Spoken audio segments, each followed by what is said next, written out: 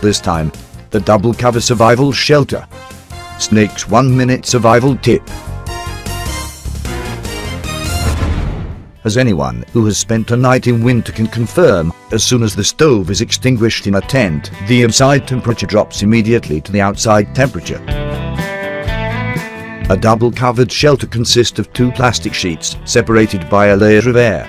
Double covering has a major benefit over single covering. It keeps warm air in, meaning your emergency shelter is better insulated. Double covering prevents heat transfer by convection.